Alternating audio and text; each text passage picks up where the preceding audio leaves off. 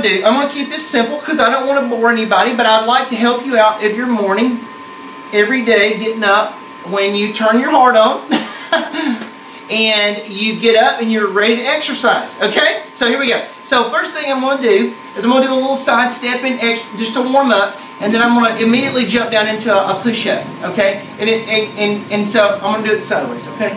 I'm going to do it sideways. So I'm doing a little side step, just right here, just getting the blood flowing, getting the blood flowing, and then I'm going to jump down into a push-up. Okay? So this is a push-up. You can do it like this.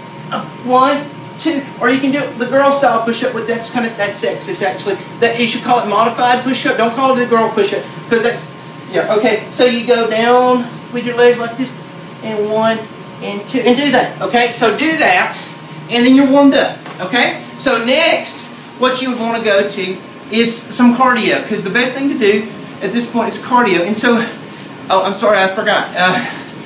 While you're doing the push-ups, think about being prostrate to the Lord. Let me do it one more time. So, because you got to keep focused on this is something to help the whole body and the spirit and the mind.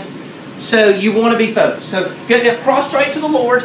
And take it down here, okay. And prostrate to the Lord. Prostrate to the Lord. Just kind of say those things that you're bowing to the Lord, even though this is a weird way to bow. This is okay because you're doing it in a modified position. You're bowing to the Lord in a modified position. Okay, gosh, I'm tired.